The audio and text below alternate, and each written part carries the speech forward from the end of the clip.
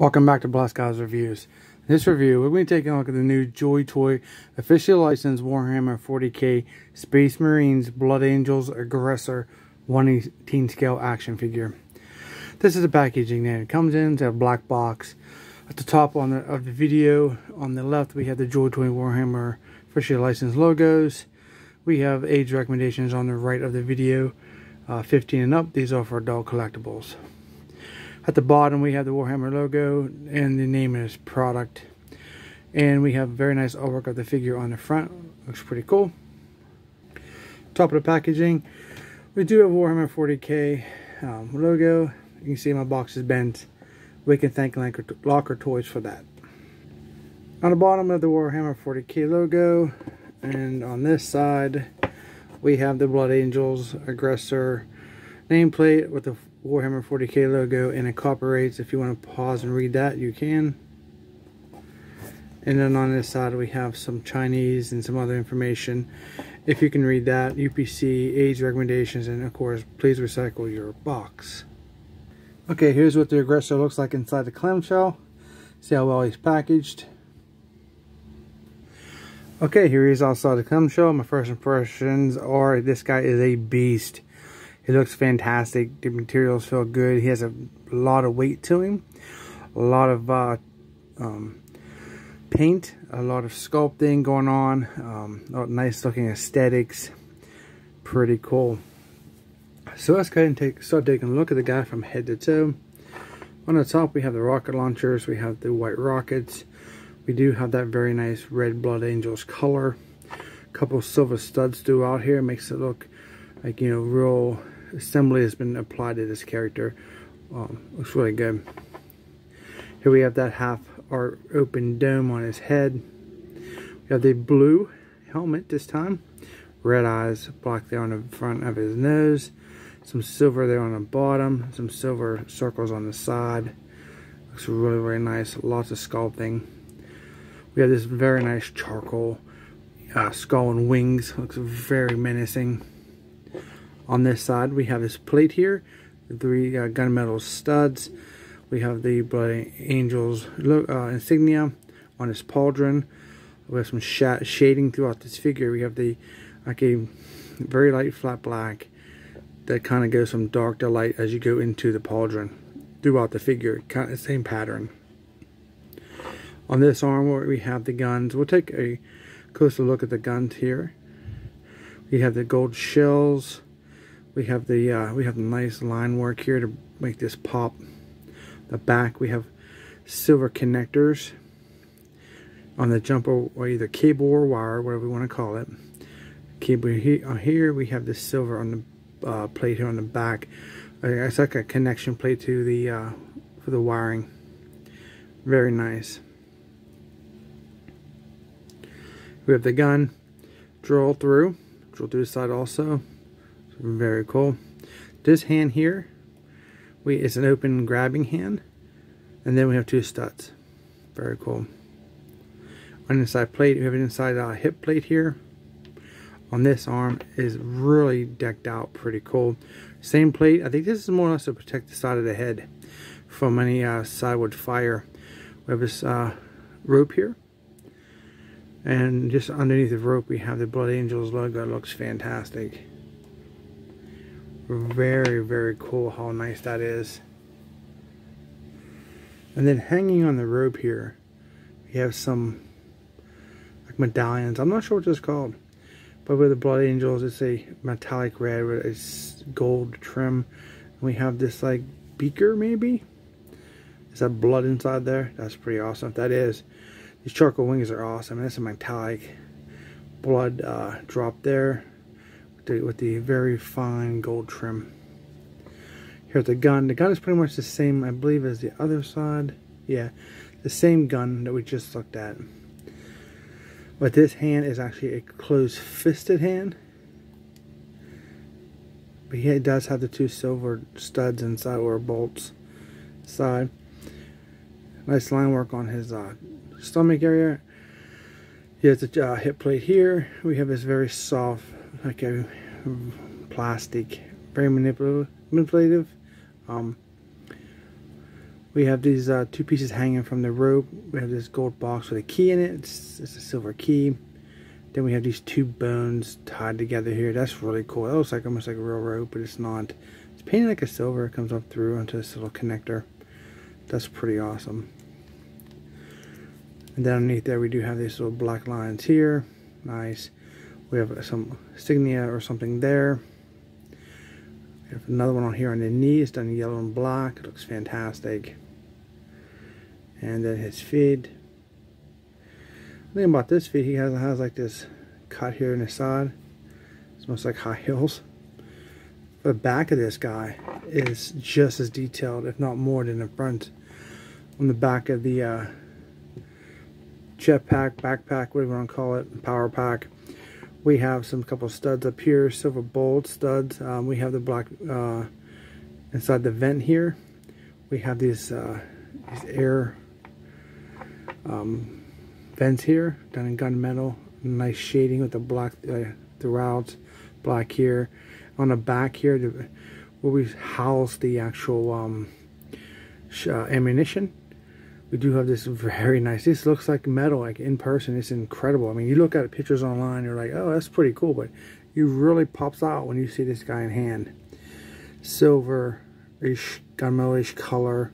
Here and here, a lot of different kind of surfaces. I mean, look, I mean, you got these rolling like pins here.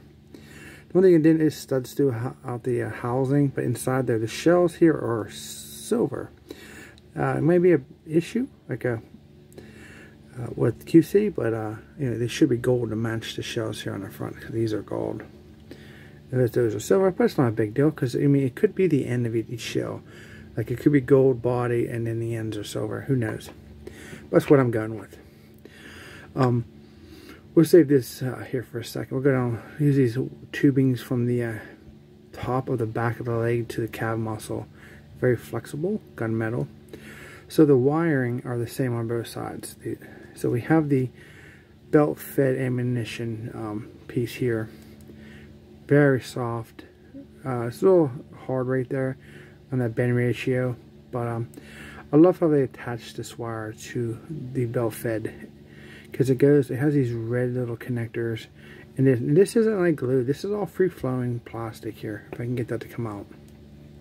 See, that's all free-flowing. It's no, so that's really realistic looking. That's fantastic. Right down there, it's very neatly done, and that comes up, connects to that. I'm guessing this is maybe the power box that powers the weapon, if I had to guess in any kind of real world scenario. This guy is fantastically sculpted and detailed. This is probably my favorite part right here. It's amazing. That looks really good. I love that metallic paint they're using. Okay, so for articulation, of course, this guy's a big guy, so he's going to be hindered a good bit. You got to expect that. Nothing's perfect, but the top here we have these rocket launchers. They do lay back like that, so they can go upward, get out, you know, and then they can go forward if you like. Don't need articulation. You might as well do this real quick. These do rotate. Mine's very stiff. They rotate 360 like all the other Ultramarines, but I'm gonna have to heat mine up. I don't want to break it. And then the head here, he can't. It's very hard to get in with your fingers. He turns side to side to the little piece here hits the side, so you can get the side to side, and you can get a little down. Then it's back to stationary. Well, the arms here, they're on a butterfly joint. You can see a side there. They go in and out to help you, but mine seems to want to stay in the outward position. I don't know if it's because of the sheer weight. It kind of stays up when I raise the arms. Stays inside, I should say.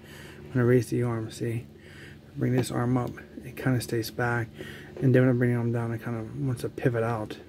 And I think it has a lot to do with the weight of this arm, and then, you know, this hose and wire pushing outward on it, because it doesn't want to stay like this.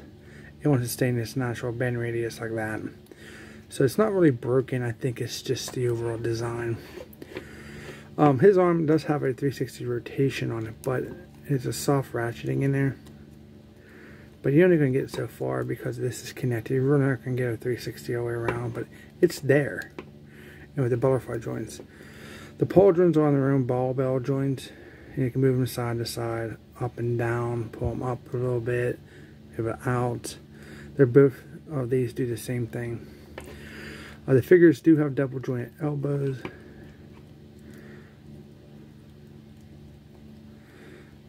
Very cool. They raise up not too good, but you can get some upward motion. There's a 360 rotation here. Again, it's not going to do it because of the connection points of the belt fed piece. There's no other articulation in the lower arm here after the this piece up in here. Right there is turning. Oh, this is a stationary piece. No articulation in the hands or fingers or anything like that.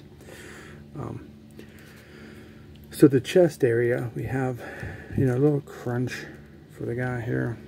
He does look back very nicely, forward and forward. And you got a little side to side.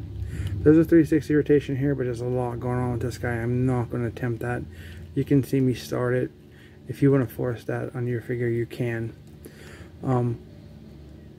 Thigh rotation is there. Splits, not too much on the sides. A little bit more this way. And then it's sitting. These guys ain't made to sit. These are powerhouse dudes to stick on your front lines and put down some massive suppressive fire. They're not going to sit in their vehicle, so sitting is pretty mute for these characters. But you can, I mean, in a very large scale vehicle. I mean, that's about all you're going to get if he's sitting straight up. He's more going to have to like stand in a transport or something. It's definitely going to be very interesting what Joytoy does with vehicles, especially if we get that far and how we're going to transport our larger Marines. On the back, double jointed knees. Now we have these hoses here and they're very flexible. I'm not seeing any issues about, you know, bending the double jointed knees to where we're getting any kind of stress on the plastic. It looks like it's just meant to bend perfectly, perfect bend ratio here, so it doesn't get that warping or stress marks. And that's both knees. The feet, yeah, up, somewhat down. You can move side to side. You can probably force out 360, but I'm not going to because these cylinders kind of stop it. Toe articulation up. You got the rocker a little bit, but that's about it for the articulation. Don't think I missed anything. Incredible figure. But it doesn't come with any accessories. Everything you get is on his person. Nothing fell off, so that's a good thing. Seems to be pretty well put together. No issues there with any kind of fiddliness, but who knows? Copies could vary. I'm kind of happy. I'm just, well, you know, these butterfly joints kind of irritate me just a bit, but I think I get what's happening. Guys, let me know in your comments if you guys get one of these, if your butterfly joints do that also. I'm kind of curious about if that's a if I'm right about the belt. These figures run about China. I think I paid like $55 on sale, so they can, you know, add in US prices, you're looking anywhere up to $60 on average, and of course you can pay more than that on scalping prices. So about an average good price for him would be $55 to $65 or so. I'm betting that's what a average is going to be for, you know, dealers. So anything on that, you're getting scalped. Hope you guys liked this review. If you did, don't forget to hit that subscribe button. Many more figures coming and other things. I let people know what's going on, what I find, share information. So hit the notification bell so you'll miss none of that. Thanks for watching. Comment down below. We'll see you guys in our next review.